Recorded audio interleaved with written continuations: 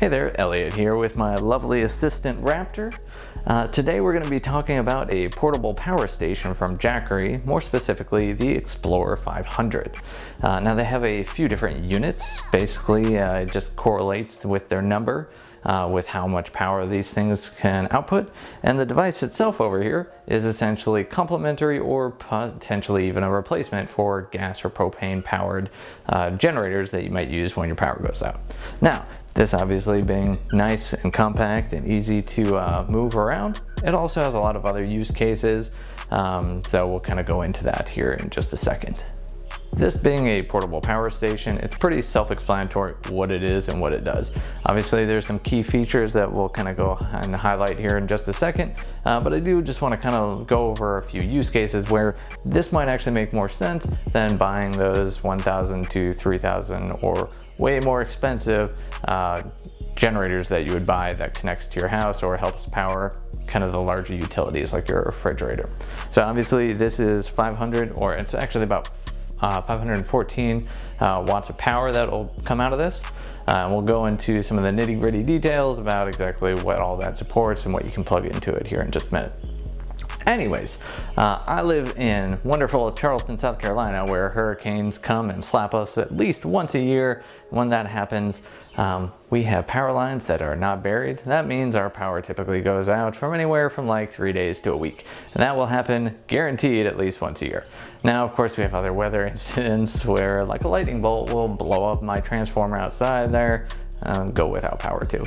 I also like to do a lot of outdoor stuff, hiking, do a lot of work that frankly on my property extension cords just aren't great.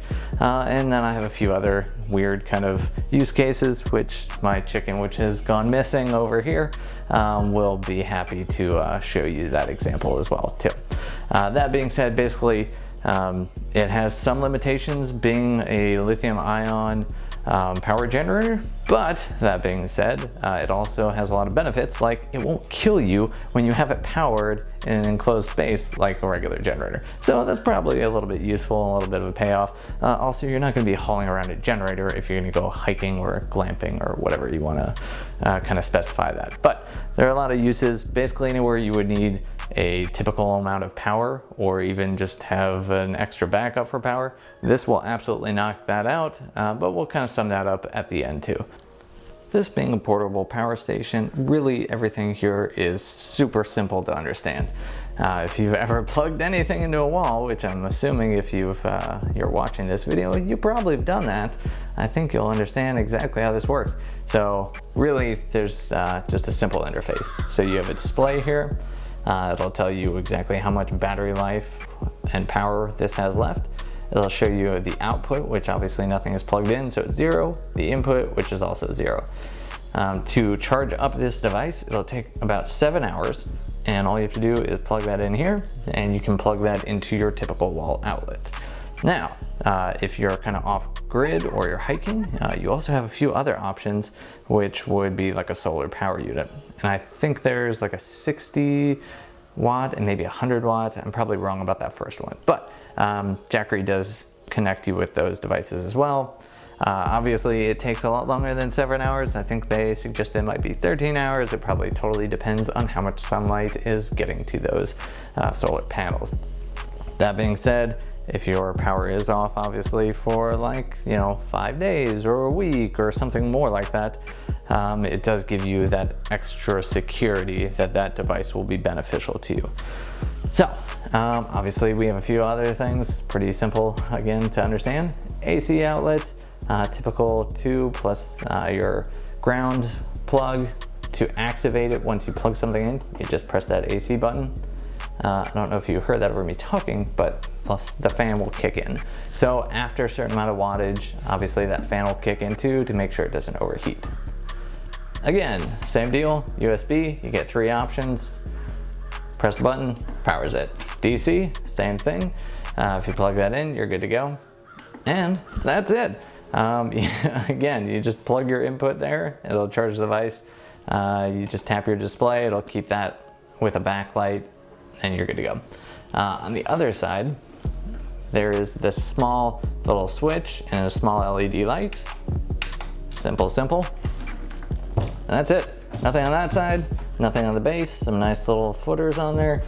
As far as some of the details on this thing, before we go and plug a bunch of stuff in and see exactly how this works, basically it's just under 14 pounds, and it does have, again, some limitations which I mentioned before.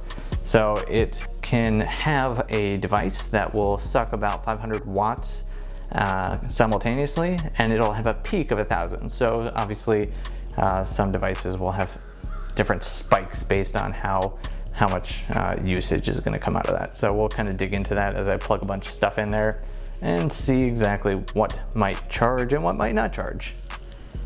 I'm going to leave this unit within the chicken coop for about a week while I'm out of town, and I'm going to use that for a small camera so I can keep an eye on them. And then when I'm back in town, I will go ahead and make sure that everything's still functioning, but at that point we're just gonna plug in a bunch of random stuff and see how well that works. It does have some limitations, so I don't expect every single device to be able to be powered, but if your power does go out, obviously you'll be able to do things like charge your computer, laptop, tablets, phone, some of your emergency equipment, flashlights, if you have USB powered stuff like that. Basically that kind of thing. For our very first test, we're going to put the Jackery through a few interesting kind of conditions, and as you can see, we are inside a chicken coop.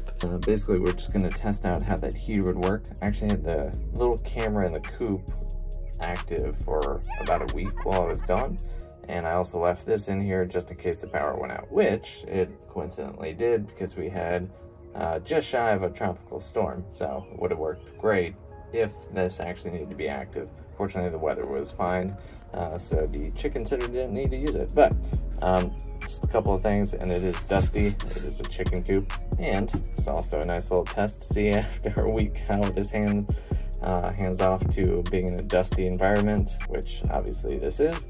If you're camping, similar situation, probably a little less dusty. But anyways, there's just a few different inputs and buttons on here to kind of go through.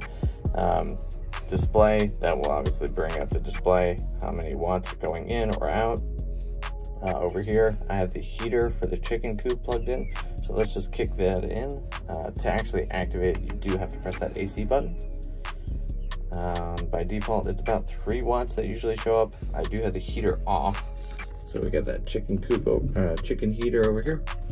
Let's put it in that lowest setting. Alright, it's already at about 80-ish watts. You can tell that the fan is not currently active, but let's see what happens when we put it all the way up. Immediately that fan inside of there kicks in. It's really not that loud. In fact, I'm gonna be quiet for a minute. You should probably just be able to hear the chickens out here chirping and all the other ambient sound.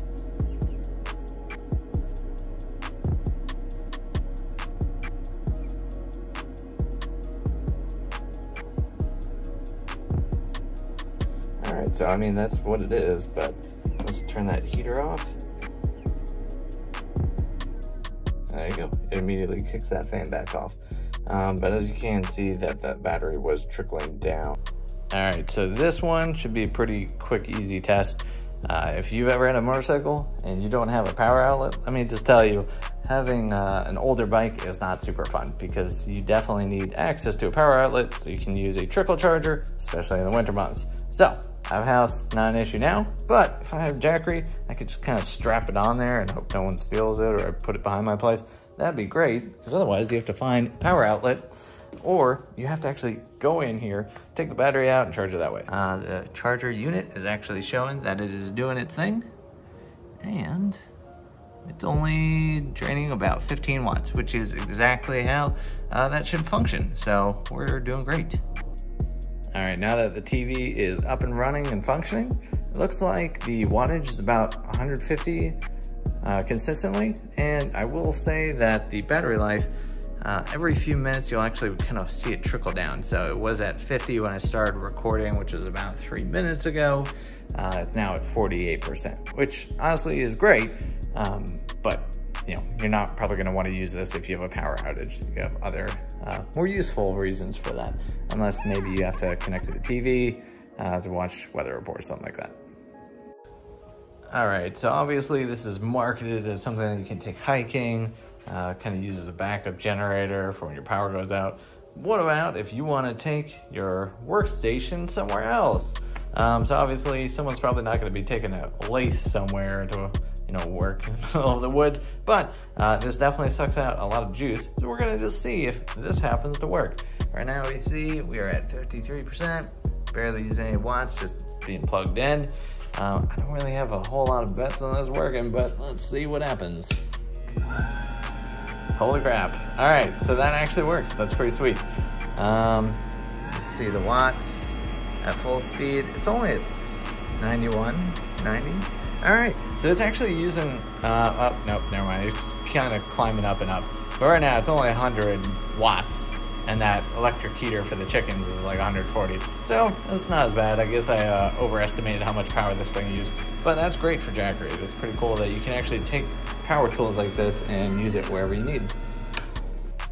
So this is probably a big one here for us in Charleston, because the power goes out. It's usually after a hurricane, and then it becomes like 90, 100 degrees and some humidity. So let's plug her in. Hey, and it immediately powers up. Does exactly what it should. It's only using 16 watts. Up there it goes. It's kind of trickling back up, but 25 watts for a tiny fan, probably 100, not any more than 100 watts for a bigger fan. You can definitely stay cool for a good while if you have something like this and your power goes out. Alrighty, so as you can see, obviously it can charge a older model MacBook Pro, which I guess could be pretty helpful if you're without power. Now obviously you're gonna need your router and other Wi-Fi devices if you still need to connect to that, but I guess if you just need to type on there or use your phone as mobile hotspot, that is one option, and it does work great. It's only using like 25 watts without it being on right now. All right, so I've got this plugged in. We're gonna go ahead and see if some reason it's gonna allow me to use this leaf blower situation. Probably not. And nope, it kicks off. Mostly for the, I stole the idea of will it blend. Let's see if blend tech will work with the Jackery. All right, we're just gonna put it in clean mode. Oh, it does not. Unfortunately, the Jackery does not blend. All right, so just to make this really simple and not give you a whole bunch of bad math that I'm going to totally butcher, I'll just give you the formula that Jackery gives you so you can actually estimate exactly how long this unit would work with the device that you have. So they say it is about 500 watts times 0.85 divided by the operating power of your device. So they give the example of 500 watts times 0.85 divided by 60 watts. So they would suggest that would be like a box fan, and that means that this device fully charged would allow you to use that fan for about 7 hours. So would I, and maybe the chickens, recommend this?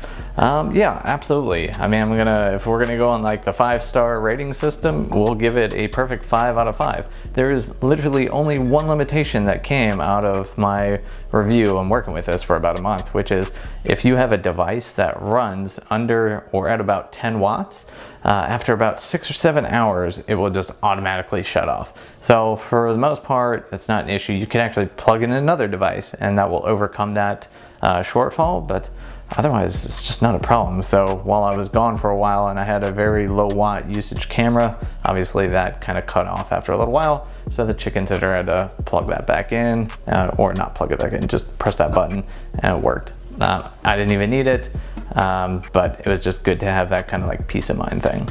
That being said, it does exactly what it's supposed to do. There are some other things that you probably want to consider with it being lithium ion, such as the safety of a battery like that, the battery life, which is about 500 charges, but otherwise, if you need something that you can take around and have a decent power source that's not one of those little battery packs, or if you need something to rely on when your power goes out, like it absolutely does over here, this will absolutely knock that out. Now, I'm not going to obviously be able to plug in my washer and dryer or my refrigerator, but if I have a mini fridge, if I need to keep communication up, that kind of stuff, obviously, as you saw this easily was able to do it. I mean, it was able to power a damn lathe. I don't think anyone needs to do that, but that takes a lot of power. So that's pretty cool. 5 out of 5, definitely recommend that.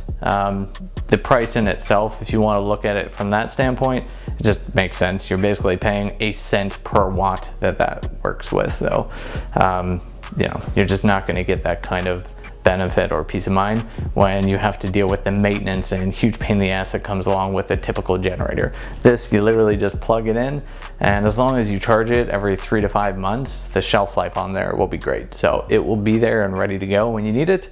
You don't have to deal with the gas and all that other stuff that comes along with generators that might kill you a little bit. But that being said, yeah, definitely, it's a great resource.